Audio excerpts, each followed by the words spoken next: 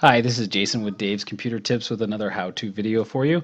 This one's on how to check OneDrive storage usage. I'm bringing this one up because at my work they set us up with Office 365 and it came with OneDrive, which is the cloud storage from Microsoft.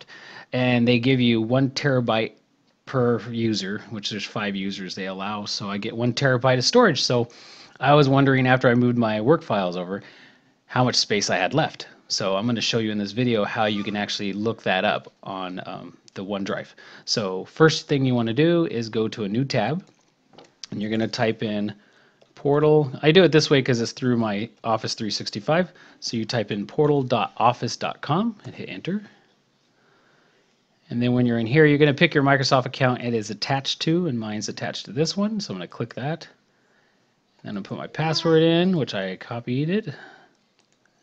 I'm going to sign in, and then once you're in, you'll be in the Office 365 homepage, and you're going to go under Apps, and you're going to click on OneDrive, the OneDrive icon right here. So click on that.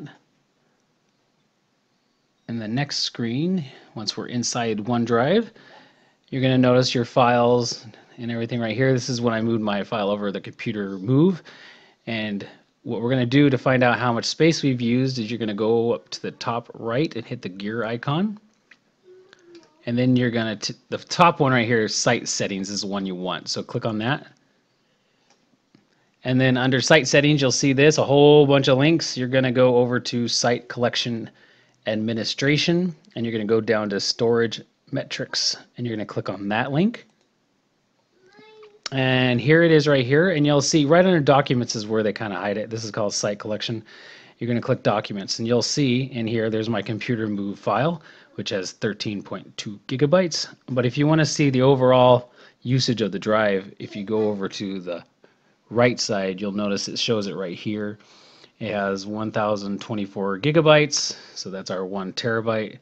And then over here it shows you what's left. So and that's it. That's how easy it is to check your storage usage on your OneDrive.